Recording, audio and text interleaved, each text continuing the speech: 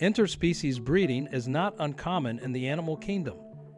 As a result, some strange combinations of two entirely different animals have occurred, and at times, humans have intervened to create unnatural mismatches. These peculiar hybrid animals truly exist in the world. Number 6. The Liger. The Liger is perhaps the most famous hybrid on my list, and often considered Napoleon Dynamite's favorite animal. A liger is the result of crossbreeding between a lion and a tiger, making it the largest of all big cats. It can grow up to a whopping 12 feet in length. For an animal to be considered a liger, a male lion must mate with a female tiger, since the opposite would produce a tiger. It is fascinating to know that these massive creatures can run up to 35 miles an hour. However, there's much more to learn about them later in this list. Ligers tend to be much bigger than either of their parents and inherit various characteristics from both. In general, they are more like a lion than a tiger. Male ligers have a mane, though it is usually shorter than that of a lion. They have a tawny coloring like a lion, but with faint tiger stripes. When they roar, they sound much like a lion as well. Although people are fascinated by this hybrid animal, they would not occur naturally in the wild, since lions and tigers do not share the same habitat. In other words, they would not naturally come into contact. Even if they did, it would not be sufficient for the purpose of baby making. Therefore, people have had to intervene, play matchmakers, and bring the two animals together. Ligers only exist in captivity, and their creation is the result of deliberate or accidental tinkering by humans. Number 5. Wholphin. Now what this one could be, let's think about it. Well, you probably guessed it, sort of. It's a specific combination of the bottlenose, dolphin, and a false killer whale that makes a wholphin. Although that's not the official moniker for the hybrid creature, they've got a big scientific name that's much less fun. Stenobredesis, and really that's not so catchy. The muscular whale's not actually a whale, but it's actually a kind of dolphin itself, living in warm and tropical waters in the same places as the bottlenose dolphin. So perhaps it's not that surprising that these animals have found love across the barriers of specific species. However, despite there being alleged wild wolf in sightings, there has never been any actual proof offered up to support those claims.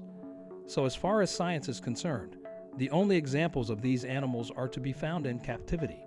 The few that do exist have such exciting features as being extremely fast, growing much faster than a regular dolphin, and then when they've achieved their full size, these hybrid creatures can be between 12 and 22 feet long, and as heavy as 600 pounds. Interestingly, the wholphin often falls into the average of each of their parents. For many of their features, they have 66 teeth. That's halfway between their parents, 88 and 44, and in appearance they have a blended coloring, which is basically somewhere that's exactly between the light gray of the bottlenose and the black of the false killer whale. Number 4. Zorses. It's highly unlikely that anyone has ever said, "Oh honey, look at all those beautiful Zorses." Most people have probably never even heard of these unique animals. In case you're wondering, a zo is a cross between a zebra and a horse, resulting in a striped horse known as a Zorses. When a male zebra and a female horse mate, the offspring is usually a Zorses. These creatures typically look like horses with a striped pattern, and they have large heads, long muzzles, and pretty eyelashes. Their long, thin, muscular legs are capable of producing fierce zebra-esque kicks.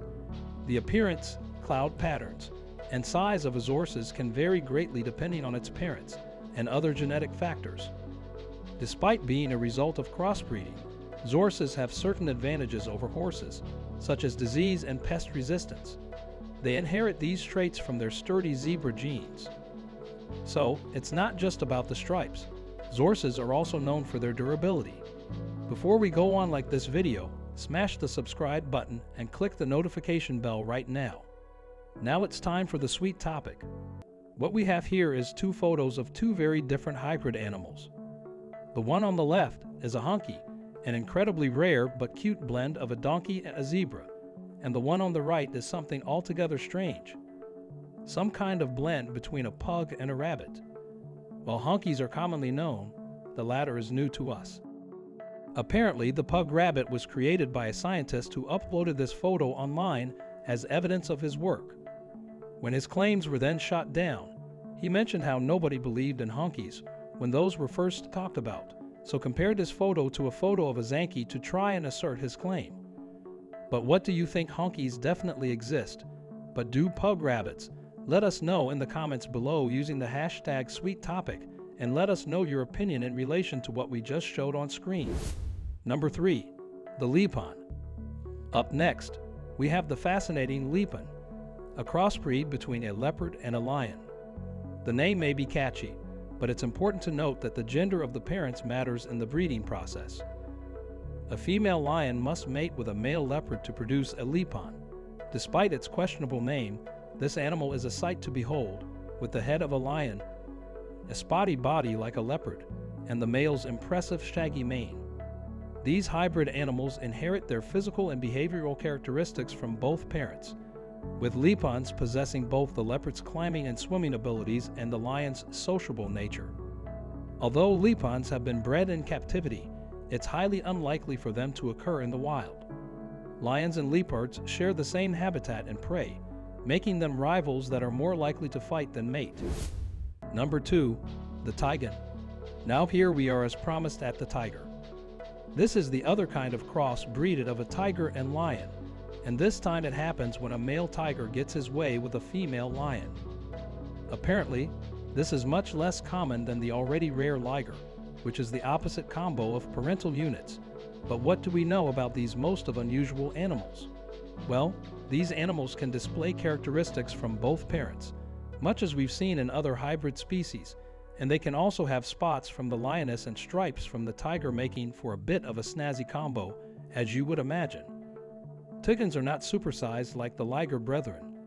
However, they basically stay a relative size in keeping with their lion heritage. Despite there being notions that this cross-breeded suffers from being small, it basically is simply limited in size by the genes from its mother rather than being a gigantic one, like a Liger.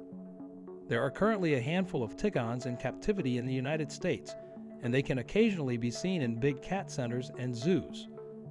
In general, though, breeding these animals is kind of unethical. There are some zoos in China that are known to be deliberately undertaking this kind of crossbreeding, but it's pretty creepy really. These two species are highly unlikely to ever procreate together under normal circumstances, and Tigons never occur in the wild on the account of their different habitats and the fact that these guys simply don't date long distance. It's a tricky thing to achieve, and big cats just don't have the dedication required or even the Wi-Fi connection. Number 1. The Beefalo. Now stop for a second and think there could be a couple of options for what this hybrid creature might be made from. A bee and a buffalo perhaps, although that's what the name says. That seems a little bit insane, so it's probably not a massive flying buffalo with a huge stinger. No, boringly enough, it's a buffalo that's crossed with a cow. The name is on the account of the combination of domestic cattle and buffalo being bred to produce tasty beef that sucks for the sad old beef alone, and it seems like it doesn't stand a chance, the poor creature. There's something kind of perverse about this naming of an animal for the dinner it'll become, or am I just being too sensitive about it? The general idea is that these animals have been developed from a heady mix of female American bison and domesticated bull, the result of which is bison meat that's flavorful and lean, but the animal's more docile and less of a menace than a full bison would be. Apparently, the usual amount of bison in this recipe is 37.5%, and the remainder is a domestic cow. Just how this mathematical tinkering is achieved is anyone's guess, but I imagine that it's less than dignified for all parties involved. If the combination of species ends up being 50% or more bison, then they're referred to as a cow, although I shouldn't imagine they care what they're being called. They have had all of their feistiness spread right out of them. Animals sometimes benefit from crossbreeding, which can strengthen their gene pool.